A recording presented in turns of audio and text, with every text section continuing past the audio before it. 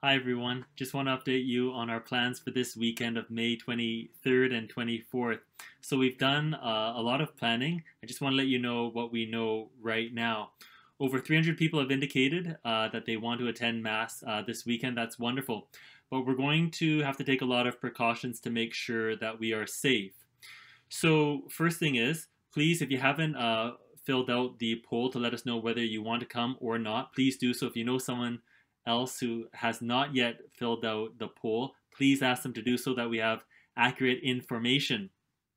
Once we know the more or less what the actual numbers are of the people who want to come for this weekend, then we will have a sign up later on during the week so that you can choose which Mass you intend to come to.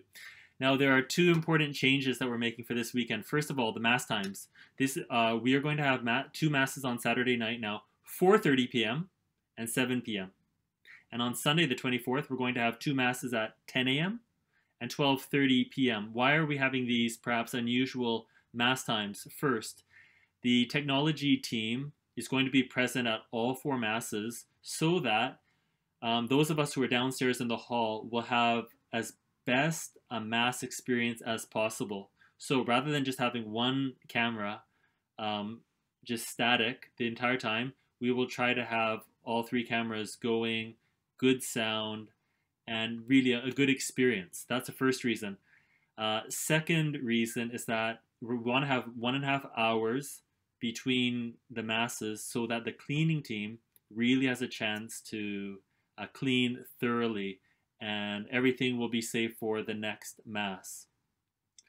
Another change that we are going to do is we're planning on having what's called a community Mass. Basically, if you sign up for the 12:30 p.m. Mass this Sunday, we would ask you to only go to that Mass. You can't change. And then if you go to the 12:30, we'd ask you to go to that Mass for the next month or so that if anyone does contract COVID-19, then we will be able to inform those people rather than everyone switching every week. And that would be harder to trace. That's somewhat inconvenient, but we think it's the right thing to do to keep everyone safe and still allow everyone to go to Mass. I just want to also add that I hope families, as much as possible, can go together as a family. If you're living together, go together to Mass. If you're planning to go together as a family, go together to the same Mass. So that's basically it for now.